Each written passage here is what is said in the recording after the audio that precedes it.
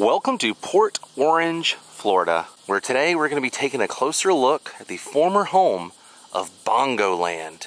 Hi everybody, and welcome to the world of Micah, and welcome to Port Orange, Florida, right outside of Daytona Beach, near Daytona Beach. Today we're going to be checking out a place called Sugar Mill Gardens from 1948 to 1952. This was known as Bongoland, an amusement park, a theme park with a miniature train, dinosaurs. They had everything here. This was like one of the first theme parks in Central Florida, long before Disney was here in Central Florida. And we're going to see kind of what remains of the former grounds of Bongoland. Now, let's take a closer look.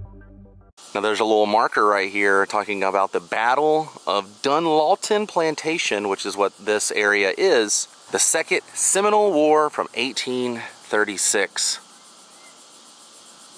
The extensive system of sugar plantations on Florida's east coast was eventually destroyed by the Seminole raids, and the sugar industry in this area never recovered. Very interesting. Now before you go into Bongoland, the old sugar mill gardens, this is a main road right here. There's houses all around this area.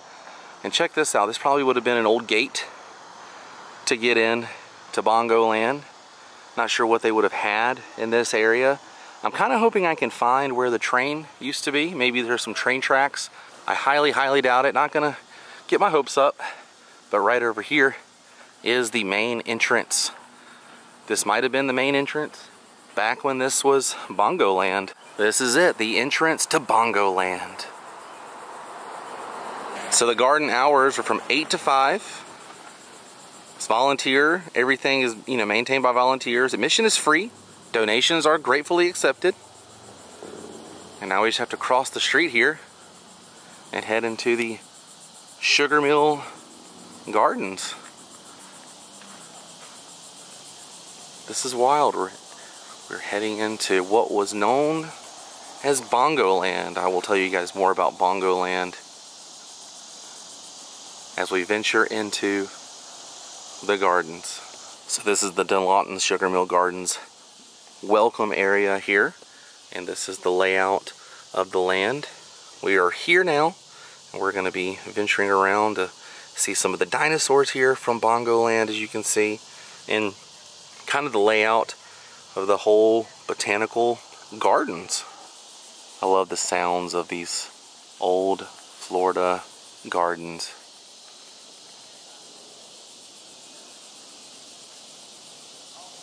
Now I've seen these before. These are the little free libraries. I've seen one of these in Salem, Massachusetts, and it's exactly what you think. It's a free library. People bring in all kinds of reading material, leave them here. You kind of take what you want, return it, bring something else for someone.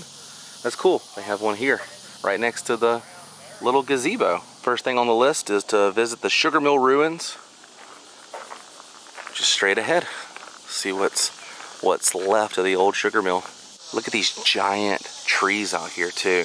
This is unreal. The hanging moss on this, unreal.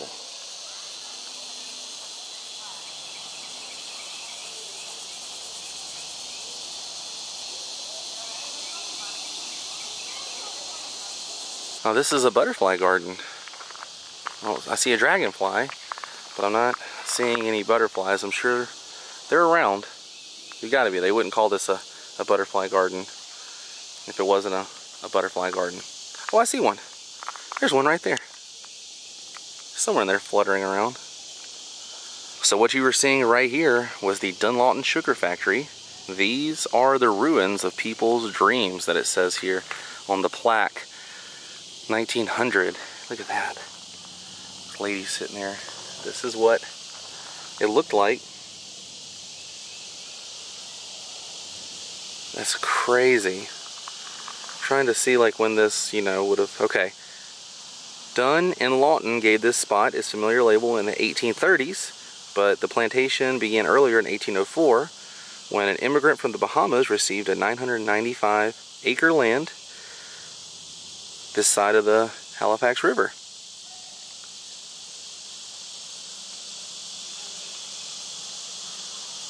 Wow. Okay, so this is what it looked like. And this is what it's currently looking like. As you can see, they've added that cover, but the cement and everything over here is what is left. Not much left. Look at that. And then on this side here too, there are initials and stuff carved into those bricks. Okay, cool. Look at this. Look at that, like, little path that goes down under there, underneath. Wow, I think that's what those ladies were standing next to in that photo. That's so cool.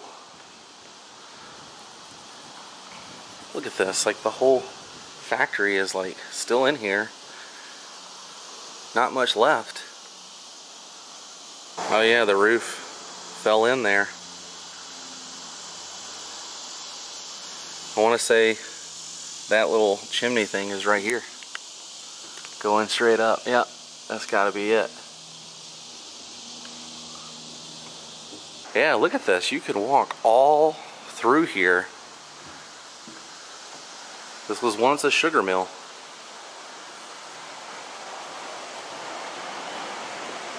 Unreal. Unreal. Okay, I think we're going to venture out more into the gardens and find more of Bongoland. And now let's talk about what was previously here from 1948 to 1952. Bongoland. This was a theme park with a miniature train, a replica Seminole village, and prehistoric monsters made by a cement worker, MD Manny Lawrence. Now this is a giant ground sloth, a vegetarian mammal that lived 110,000 years ago. Now you can see his paint long gone from this. He's currently being held up by a tree stump here. This is amazing. Look at this guy, all carved out of cement by Mr. Manny. And it's on this incredible bridge. This bridge is old. I'm talking like Bongoland days old.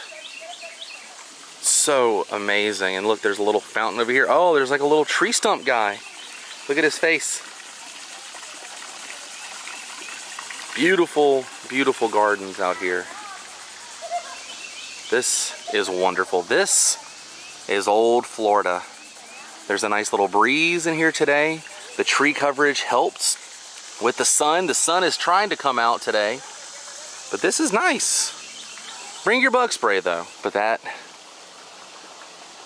has been here since 1948 to 1952, somewhere in that era. So a man by the name of Perry Sperber, who was the first dermatologist in Daytona Beach, started Bongoland. And I'm sure you're asking, why the name Bongoland? Who was Bongo? What is Bongo? Well, Bongo was a large baboon that lived here. So he was like, hey, let's just name it after him. Kind of interesting, right? You gotta think, 1948, 1952, there was no Disneyland. There were no things like that. You know, so this guy coming up with a theme park that had a miniature train, all kinds of themed things here in Central Florida. He was wise beyond his years. I mean, this man was doing stuff here long before Disney. Kind of crazy. Bongoland unfortunately didn't last long after 1952. Basically, lack of interest. People were not interested in Bongoland. I don't understand why. Now this place is booming with all kinds of places like Dinosaur World, Sea World, Walt Disney World. We're gonna walk around and try and find some more of the animals and original dinosaurs and stuff from Bongoland. I have a few photos I'm gonna try and match up for you guys, and we're gonna see what else is kind of around in the area. But now you know kind of the backstory of Bongoland. So there's a little bit of a backstory on this, talking about Bongoland. Bongoland at Lost Mission, an old English sugar mill 5 miles south of Daytona. That's crazy. Oh, and look, that's really cool. One of the dinosaurs they had out here. For years, people enjoyed Bongoland with its concrete dinosaurs, miniature train, and resident baboon named Bongo. It was a long way from the hard work of frontier sugar making. That's crazy. Like, you know, sugar mill turned into an old theme park. So after the sugar mill, people would use this as backdrops and photographs. That's an old Daytona Beach, Florida postcard. You can see the model, the photographer here, the ladies walking in next to the sugar mill. Look at this. That's really cool. We saw that inside. It's talking about girls in beachwear posing for tourism photos here. This place definitely has some history. I'm out here looking and searching for remains of Bongoland. Where is Bongoland? I'm trying to find dinosaurs. I have 2 photographs I've got to match up. I got to find a Triceratops, and I've also got to find where the T-Rex used to stand. I got to find it. How can I find? Where are you, Bongoland? Where are you? Walking around here though, this is amazing. The temperature in here is a little cool, a lot cooler than it is outside of the sugar mill ruins. You got all this tree and foliage kind of keeping it cool in here. I think up here should be a Triceratops. There it is. Oh my gosh, this is amazing. Look at this. Bongoland. Oh my goodness gracious. This has been here for so long. Look at this. I gotta touch it. That's amazing. That is absolutely amazing. How are you? Thank you for standing for this long. Wow. Okay, I've got to match up this photograph I have. What's interesting about this photograph is the guy or girl who was standing and taking the photograph would have been standing over on this side, because you can see the little girl next to the Triceratops was on his left-hand side. He's changed quite a bit. The way it was shot was like this, right about here. That's unreal. Not sure who the little girl is in the photograph or what year this was taken. It could have been 1948, it could have been all the way up to 1952. But I know that I have a photograph and proof of Bongoland. Yes! Now I've got to find more of the prehistoric friends. They're somewhere out here, somewhere in the deepest parts of the former home of Bongoland. Not sure where the miniature train would be, or the Seminole village they had, but the dinosaurs, there's 3. I read that the T-Rex has fallen, but they still have, I believe, 3 or 4 original prehistoric animals out here from those days. You got to think, like, who was coming out here to Bongoland? It's got to be locals. Tourism, I don't think, you know, in those times were really what we think it is. Mostly people going to the beaches. You know, Central Florida was still very much a lot of orange groves. And like the only other theme park that was really in Florida at the time, to my knowledge, was like Cypress Gardens, which opened in 1936.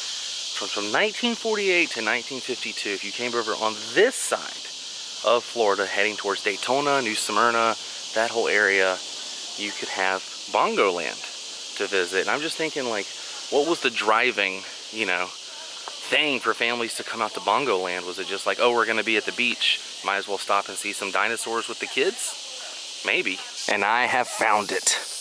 Bongoland, the sign. Several attempts were made to operate Dunlawton's plantation as a tourist attraction in the 1950s Dr. Perry Sperber leased the premises from J. Saxon Lloyd for a park to display prehistoric monsters and had a number of replicas molded in concrete on wire frames constructed. Manny, Lawrence, and look, do feed the dinosaurs. The knot has been bitten off by this guy, the Stegosaurus from Bongoland. Look at this guy. Oh my goodness gracious. This has been here for so long. I feel like I'm discovering a dinosaur here for the very first time. I mean, the amount of detail on this thing is pretty impressive for what they were dealing with. Manny was not messing around. You can get a full 360 view of this dinosaur. Wow.